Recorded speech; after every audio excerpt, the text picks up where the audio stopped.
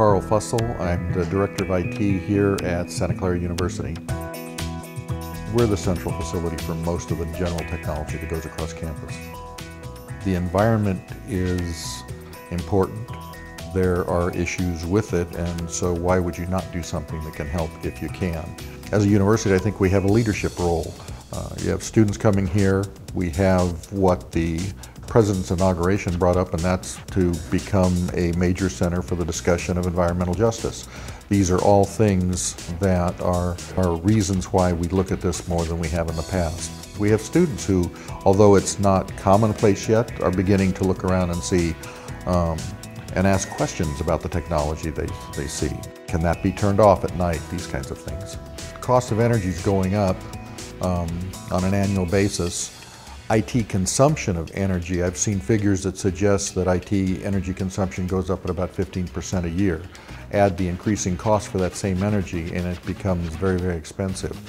In the past, we've done something called consolidation. That is, can you reduce the overall number of servers that you have down to a smaller number and still meet the business needs? Can you rotate out older servers that are less efficient and replace them with newer servers that are more power efficient? You look at power supplies and ratings on servers these days, there are tools such as ePeat that can help you do these kinds of things to how efficient they are with their management of power. So we can do all of those sorts of things. Probably the biggest thing that we've just begun doing is to target the server environment in our data center. That is a high consumer of power. One of the things that was important in the building that was to follow good practices to try to make that data center as efficiently as possible. Design techniques such as hot aisle, cold aisle, intelligent cooling systems that are in there so that when demand doesn't require it, we can switch to more efficient chillers, those types of things to try to reduce the consumption in there.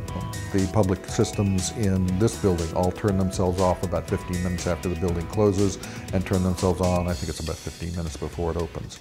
But that's a small portion. You got a lot more computers across campus and we're looking at technologies that will allow us to improve that.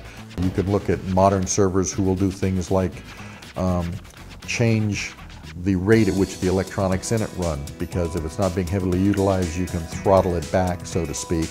And this also takes time and energy and resources because it's taking newer technologies to allow us to do those kinds of things. And so you have to investigate those things, evaluate them and see what makes sense, what's going to work, so on and so forth.